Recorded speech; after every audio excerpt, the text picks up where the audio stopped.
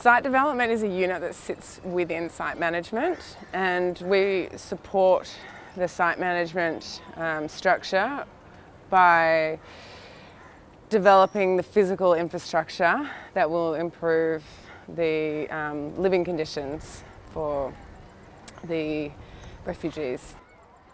So this site was forest. There's been rapid deforestation.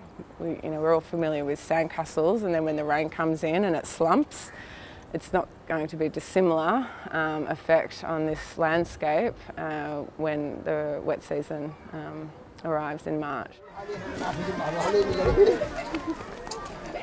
Number one priority at the moment is to improve access to the site and access throughout the site. So at a macro level, that's vehicle access, and that will facilitate distribution as well as access to primary healthcare centres and other key services, but also pedestrian access, so widening existing pathways, constructing pedestrian crossings, because the terrain is very hostile.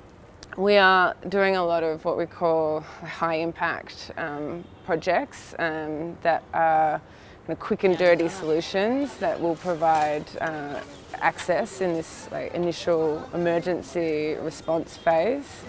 And it's as simple as dropping sandbags in areas that are otherwise inaccessible, using the sandbags to reinforce the pathways or as simple retention, and also around water points, especially where there's not adequate drainage and there's a lot of water pooling. So we're doing a lot of small scale interventions as well as larger zone level interventions to mitigate these hazards.